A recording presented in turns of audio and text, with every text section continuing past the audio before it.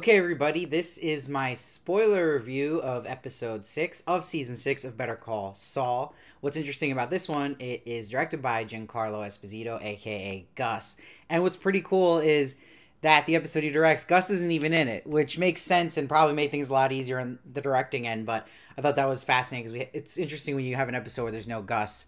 And I actually liked a lot of things about this episode. So this is a tough one to review because watching it as an episode alone, not in the season arc, but as an episode alone through the whole show, the whole history of the show, I really enjoyed a lot of it. And I think because in that slowness the show is notorious for, this again had scenes that was more character, moving the character arcs forward, and was more character based in characters we really care about, but also moving the plot forward, even though it's still slowly moving it forward a lot more quicker than the past two episodes, which I had a lot of problems with.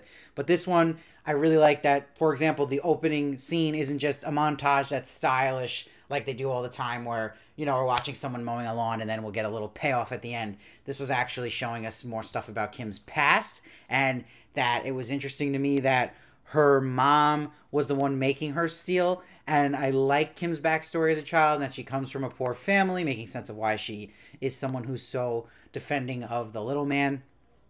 Now, I think the issue with this episode, though, is that this episode to me should have happened 2 episodes ago. We could have just cut to the chase here and get it going more with getting to D-Day with Howard's story.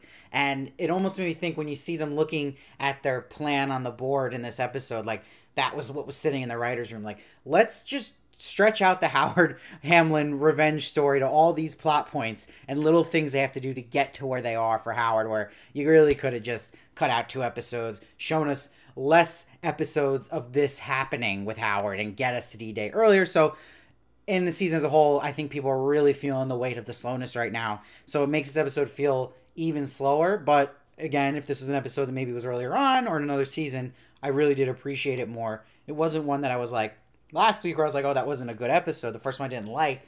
I still felt something here again because it was very Kim heavy, but it was getting us into Kim's mind.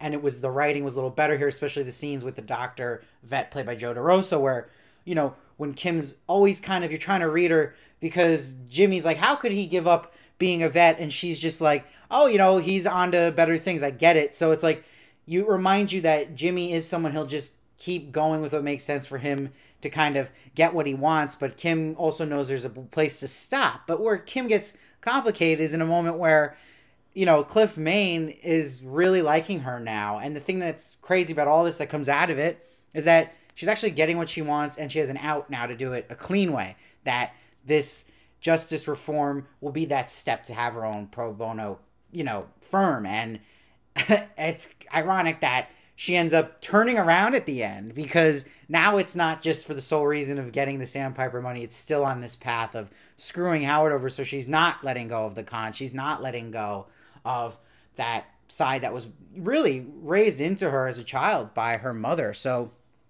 that's where she's kind of a complicated character and always toys between that. And I like that that was a very central focus of this episode, and they did a good job with the writing with Kim in this episode. And those scenes didn't feel like they were just plotting along. They were actually progressing Kim's story here and Saul's story, rightfully so, because he's with Kim. Now, stuff here that wasn't like so necessary was, you wonder, this is basically the penultimate for the mid-season, right? And we're getting a scene with Mike watching his granddaughter again. So I get it. You know, he's showing you that he can't even go near them right now because of Lalo.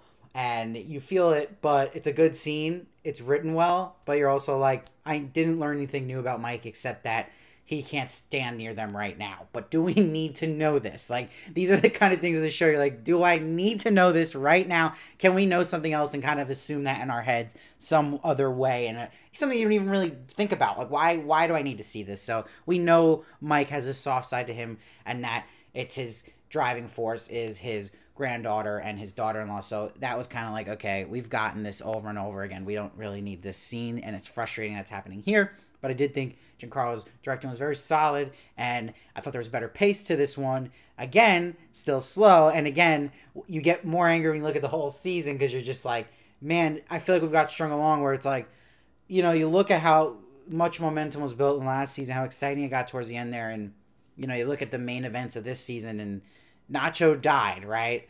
But that was the big thing. And now we're like, oh, you could just have really ended last season, have Nacho die like he did, and then really jump into the Howard Jimmy thing from the start. I mean, episode 1, did we really need to see every single point on that board to get there, or just make it a smaller plan? Like, very stretched out. And finally, we're supposed to get D-Day next week. You can see in the previews.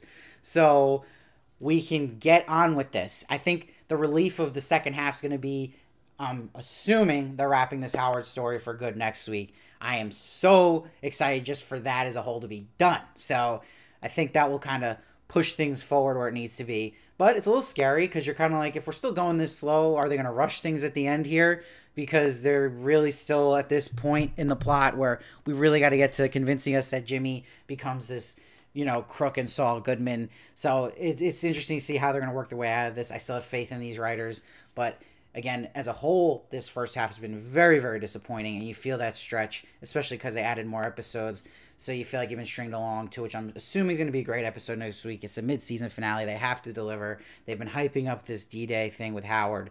And they had that twist clearly to set that up at the end where they thought they were, going in clear, but he's got the cast on, so that's a variable they didn't consider. So I think that, again, as a standalone, this episode is much better than the last two to me. I'm giving it an 8.2, but in the season as a whole and where it is as a penultimate of a mid-season and where we had just two still very, to me, overly slow episodes, this kind of, it's a step in the right direction, but you're like, oh man, like, is this just a product of me being so annoyed at how this season's kind of been going as a whole that I get frustrated with it still, that maybe I would have really loved this episode if it was earlier in the season or in a previous season. So I don't know, but I can tell you that as a standalone, I'm giving it 8.2. I still think it was solid, much better than the last two, and I have high hopes for next week. But man, does next week got to deliver, or this first half of the season is going to be incredibly disappointing to me. And again, that's argument people keep saying, like, oh, I just want action.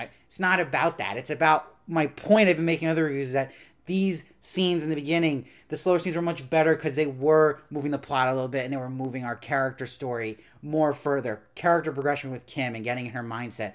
That's what I'm talking about. That's what is the good slow. There is a bad slow. There is boring. And this show has had a lot of boring this season where you feel like, come on, like, it's like when there were certain episodes of Saul where you're like, I don't need to see Mike put trackers on a car over and over for a 10-minute montage. There's things like that where you're just stretching. So that's how I feel. But yeah, I was impressed with this episode, but I still think I really hope it lands next week. I have faith. I'm more positive this week, guys, but I really appreciate all you guys and giving your thoughts. And again, please keep things civil, not personal. Let's all be cool with each other, but share your thoughts. Let me know what you thought. If you loved it, you didn't like it, you're in the middle, how you think next week's going to be, and how you've really thought about this first half as a whole. I'd love to hear it. Please follow me at Steve Varley Show on Twitter, Instagram, and TikTok for more of me, and I'll see you next time.